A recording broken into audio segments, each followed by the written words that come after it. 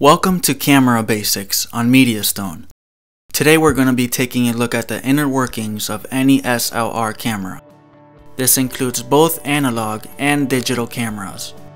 This model in particular is a digital SLR camera, or a DSLR. This will be solely based in the camera body, so we can get rid of that lens. There are three main components involved in the picture taking process. First we have the mirror, which is responsible for directing light to the viewer's eye.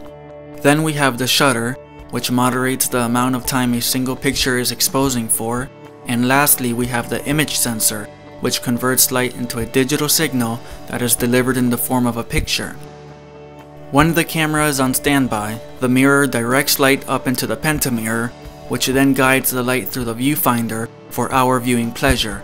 However, when you trigger the camera to take a picture, the mirror will pivot upwards, allowing light to pass behind it, and the first shutter curtain will open, allowing light to hit the image sensor.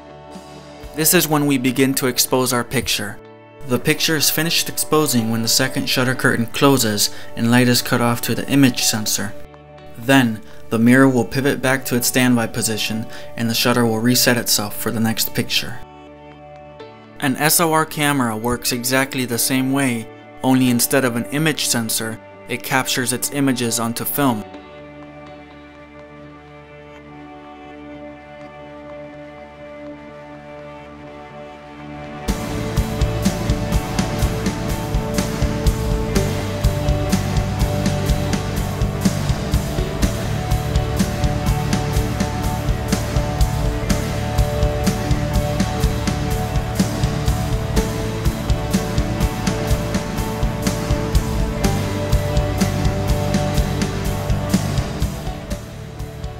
Thank you for watching.